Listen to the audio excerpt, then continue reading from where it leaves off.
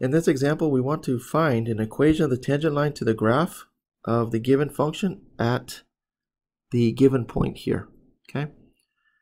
So the first thing is we need to find the derivative of h with respect to t. Once we find that, then we need to evaluate the derivative at t equals to pi, and then from there we can find the equation of the tangent line at pi.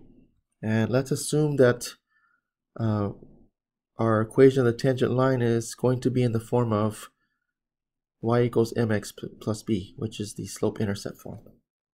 Okay, so first let's find the derivative of h with respect to t. So we have h prime of t.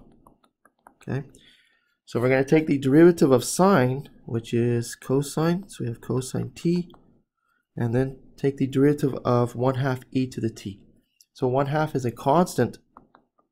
Okay, and right, so if you have if you have a constant involved, you can just take it outside the differential operator. So it's going to be 1/2, and the derivative of e to the t is just e to the t. So we get 1/2 e to the t. Okay, so that's the derivative of our function. Okay, so now we evaluate the derivative at t equals pi. So we're going to have h prime of pi equal to cosine pi plus 1/2 e to the pi. So cosine pi, okay, that's going to be -1.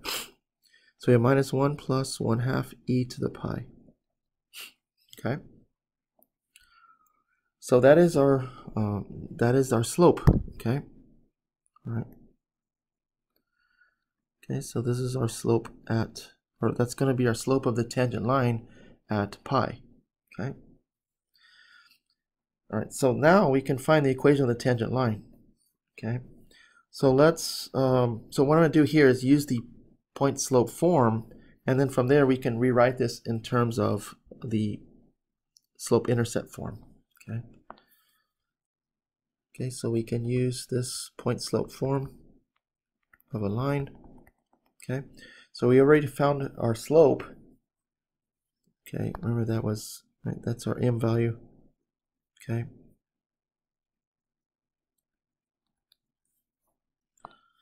Okay, so we're going to have y minus y1. Okay, so pi is x1, and this is y1. So we're going to get y minus 1/2 e to the pi equals to our slope, which is -1 plus 1/2 e to the pi times x minus pi. Okay. So now what we need to do is we want to write this in the slope-intercept form. Okay, so write it in this form here. Okay, so we just need to basically isolate y. Okay, so we're going to get y equals to -1 plus 1/2 e to the pi times x minus pi plus 1/2 e to the pi. So just adding 1/2 e to the pi on both sides.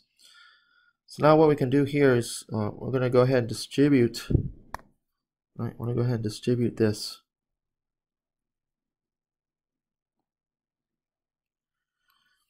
So that we can get our the equation of the line in the form of the slope-intercept form. Okay.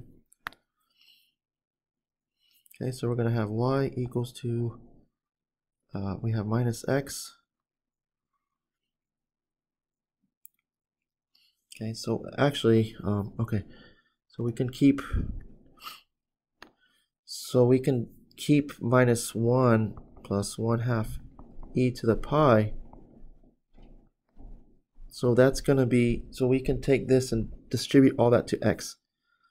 And then we can distribute the other part to pi. So we're going to have -1 times minus pi, that will give us pi. And then we have 1/2 e to the pi times negative pi. So we're going to get -1/2 pi times e to the pi, and then we have 1/2 e to the pi remaining. Okay. All right. So, okay.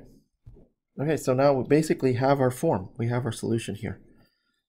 So this is just, right, this is just our slope. Okay, so this is m, and this is b.